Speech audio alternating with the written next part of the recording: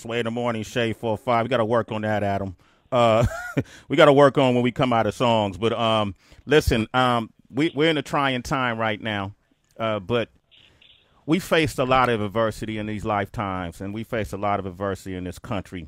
And I think there's always a common thread in these times that get us through it. And for me, it's always been faith. It's always been my faith, my dedication, my teachings as I was a youth growing up, with my beliefs. I'm a believer. And because of that, I know that's why I am where I'm at, my belief in God. And there's certain people that I love to listen to. I lurk on his Instagram, Heather B. I watch him when he jump in his car to self-quarantine with his lovely wife. I listen to him when he gets on that mic and speak to the people. I love to see him perform. I've seen him perform at times that he didn't even know me. I would come and see him perform in L.A., and he's here today. The one and only Kirk Franklin is here. Yes. Ladies and gentlemen, Kirk Franklin. Kirk, What a thank beautiful you. people. Man, it's an honor to be here with y'all, man. It's an honor to be here. Let me ask you, bro. I've been watching you on Instagram and just, first of all, I love your home, man. Can I get an invite? Sure you can, Sam. Sure you can. Sure you can. Once we get through the storm, you can come through, man, and I'll spray you down, and, you just come on. Pray and spray. No, man, I would be honored to, man, and it's an honor to be with y'all this morning, Sam. How have you and your family been coping? Who are you quarantining with? Oh, man, my wife and my two kids. Okay. My son was home for spring break. He goes to college in Nashville, and so, when everything hit, he was here, and so, and I was in Atlanta. There's a show that I shoot for BET, and we were in the middle of production. And Sunday Best? Sunday Best, man, Yes. and woke up that Friday morning. Last Friday morning, it was like, man, unfortunately, man, we've got to put everything on hold. And so, it was a lot of people, just a lot of incredible people that work on that show, a lot of crew, camera, stage people, lighting people, it's so many people that are out of work right now, man. And, it just breaks my heart just for so many people across the country, because so many people are having anxiety and they have fear, as it's understandable, and so, I was there, and so I flew home that Friday night, man. The airports were like a ghost town, and so I've been here with my family, and I'm very grateful to be here with them, just to cover them and make sure that they're good. What do you, like, I know a lot of people, including myself, called you, just for some strength. What are you telling folks? This is a real time, and like Mike Muse said earlier, it's only going to get worse as far as this virus before it gets better. And a lot of people's faith is being challenged right now. And for me, and a whole lot of other folks, their faith is being reassured. But what are you telling folks who's being challenged right now? Yeah, man, it's the first thing that I always want people to always remember when we have a conversation about something that's vertical. Is the first thing that I like to start with is to reaffirm and to remind people, because there's so many people that have become cynical about faith, so many people that have so many questions. There have been so many misnomers and so many different conversations about why God would do this, why is God this? Why does it seem like there's bad, and just different conversations in the globe about the conversation about God. And the first thing I always want to remind people is that God is a God of love, and God loves us. God starts his whole conversation with humanity about love. Now, it does not mean that humanity always loves God. And so that's what we have to always have a conversation about. It's never God being this old white man that's thinning, that's got this long beard, that is always trying to be mean to humanity, that exists to punish people. That is one of the most unfortunate narratives that we have in culture. And so I always want to start with the conversation of love. And then moving from love is that when we as human beings make our own decisions and when we turn from God, we have to understand is that God is where he's always been. It's not God that leaves us. a lot of times it's us that turn from him. And I'm not saying that where we are right now necessarily is this place of punishment, but it is definitely a place of awakening. It is a place that our eyes and our ears do need to be open. Some people have always said, well, God does not speak. Well, baby girl, God can't be talking no louder than he ever has talked before than he is right now. A lot of times we just listen with the wrong ears. And so I would say to anybody that you need to put your spiritual ears on and ask God, what is he trying to say to you right now? Because here's the most beautiful thing.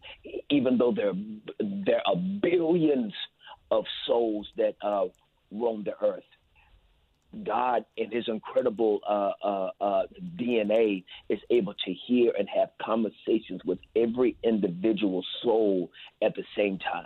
And I think that's miraculous. And I think that right now it would be a beautiful and wonderful time to ask God, what are you trying to say specifically to me? Because that individual conversation is a reminder how much God does love you. Man, we got Kirk Franklin is with us right now, a good friend of the show, Sway in the Morning Citizen. In case you don't know, you came to us to talk about the Long Live Love album, and we were talking about Sunday Best, which is a BET show. You also got the Kirk Franklin Exodus Festival that was scheduled for May 24th. Is that still happening? We don't know, man. We don't know. And Sway, first of all, man, I appreciate you showing love, because I, didn't even mean to jump on the phone to try to get promos for anything that I'm doing. Absolutely. That's really humbling what you're saying and doing, man. Thank you for that, but I'm really here because as a bro, you called me and I wanted to jump on the phone, because if I can speak anything to your audience, man, to give them a sense of hope to be vertical, it's definitely now. I have no idea what's happening in the future for me, but there are millions of Americans that don't have any idea what's happening in the future for them. So, man, today it ain't even about me, man. It's just about having this incredible opportunity that you pass the mic to me and for me to try to speak into the hearts of people. Okay, well, let's do this. I want to play one of your songs, and Love. I think I'm gonna play Love Theory.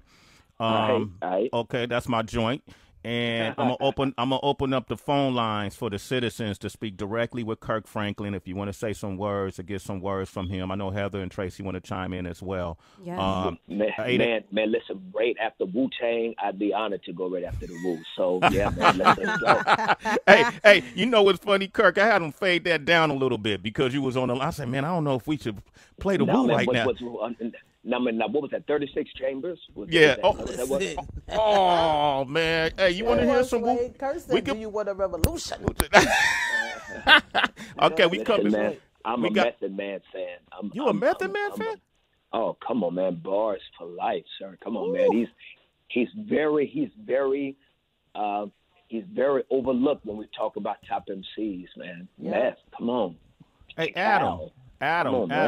Adam, is it a way to pull up a Method Man song, or we just got to go with what we got? Do you have a particular Method Man song? Hold on. You know what we can play, man, that we can flip for the culture right now, talk about being vertical? Won't you play the Mary J joint with Meth? You're all I need to get all by. I need.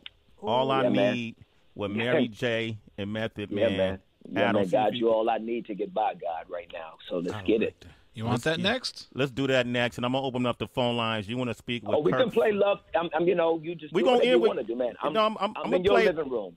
I'm gonna play All I Need, and then we're gonna end the conversation after we talk to the citizens. We'll play Love Theory. Okay. Okay.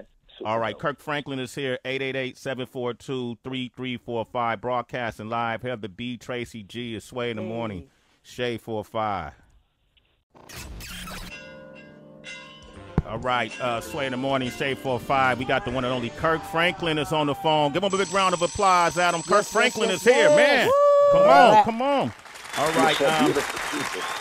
Absolutely, man. And we're broadcasting from our bedrooms. Kirk, Heather B is she's actually at her house in Jersey, right, Bizzle? Yes, I'm here in New Jersey, Kirk. Thank you for joining us as well. No, man. No, thank you for having me. It's really good to hear your voice as well. I wanted to jump in really quickly and ask you a question. I was having this conversation last night with my husband, and we were just talking about the fact that I was raised Catholic. So for us, people that was raised Catholic, we practice Lent season, and a lot of times at the start of Ash Wednesday, going back a few weeks, people recognize that it's Lent season, and they abstain from certain things, and people start talking, well, I'm fasting and I'm doing this and I'm doing that. And what an interesting time for all of these things, for people that do recognize the Lent season, for all of this to be going on. What would you say? Because a lot of people feel like, well, now since everything is happening, I can break my fast, or I can do this, or I can do that. But for me, I always recognize fasting as a place and a time to be closer to God, and to your point, to be listening now more than ever. This is not the time to be breaking the fast. This is not the time to just be sloppy with it. What would you say to those people? Man, that is a very good question. Thank you for asking me. And once again, just whatever I say, I always want to try to say in a spirit of humility and in a spirit of just humbleness. It's one of the challenges I believe that can be with religion, is that religion is all about what we do for God. It's about whether we take a pilgrimage, or we do a fast, or we do all these things to get closer to God, and it's man's efforts, it's man's interpretation of doctrines or different ideologies that we feel get us closer to God. And the reason why, for me as a Christian, I chose the faith of Jesus Christ is because it's not what I do, but it's what he did. And so when we try to live our lives in a daily concert of resting in his strength and his work and not my work, then you don't run out of steam. Because what is happening is that I think religion can make a person run out of steam because it's, well, I don't have to do this, or I'm not going to do this, or what is the need to do this, instead of resting in what he did, if that makes any sense. It's like, as a wife, if you came home every day and if you had a list of things that you needed to do as a wife to be close to your husband, at some point you're going to get frustrated, instead of just being who you are. And being who you are every day and letting your love for your husband be who you are, you don't run out of steam when it comes to being a wife. All you have to do is just be. It's almost like an apple tree. You never see an apple tree stressing to make apples. All that apple tree has to do is stay connected to the vine. And when you stay connected to the vine, that apple tree automatically makes apples. And so the reason why I am one that is timid to encourage people to fast or to do certain events or to take this or to do all these moments is because you're going to run out of steam when you feel that these are the things that make you closer to God. Right now, at this very moment, with your breath stinky, with you sitting in your drawers, you are no more closer to God right now than you are with a suit, with some nice shoes during Lent season or whatever you may in. You are just as close to God right now as you are during those times. And I think it's very important to remember that, so that you don't run out of steam and that you don't have to ask yourselves these specific questions that have to do more with ideology. It is just remaining. And if you remain in his heart, and if his heart remains in you, you will always be where he wants you to be. Does that make sense? Amen. Amen. Wow, Kirk Franklin is here. Kirk, Tracy is actually in Brooklyn, where she lives. Yes, I am. And Kirk, I'm so happy that you could join us. Oh, man, I'm humbled to be here, man. Thank y'all for having me.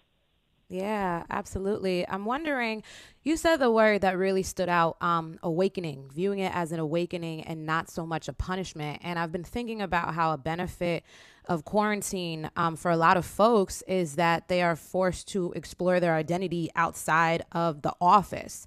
They're given the opportunity to have more quiet in their lives, and that can be quite uncomfortable when it's happening for the first time and, and without warning. So I'm thinking there's a lot of people now who may consider praying for the very first time, but maybe have no idea where to begin.